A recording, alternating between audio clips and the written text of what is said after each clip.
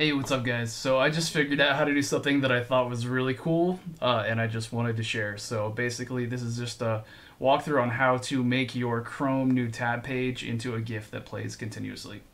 So basically, what you're gonna go and find your GIF, and if you just go to Google Images and just do a normal image search, but just type whatever you want and then GIF, you can see the symbols in the bottom left here, so you can identify it as being a GIF or not, basically.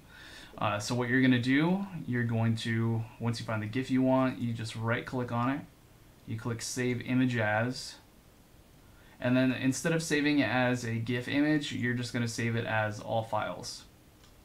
But here's the trick, because that Chrome page only accepts like JPEGs and PNGs, etc.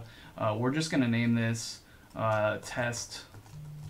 I already have a file in here with that name, so I'm just gonna replace it. So yes, all right, we save that.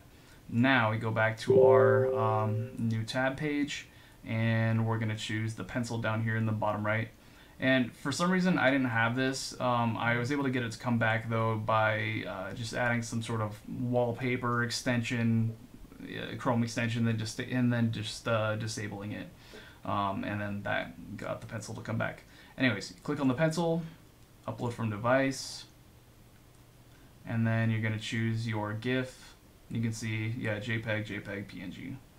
Those are the only accepted file types. So this does work though. Yeah, enjoy.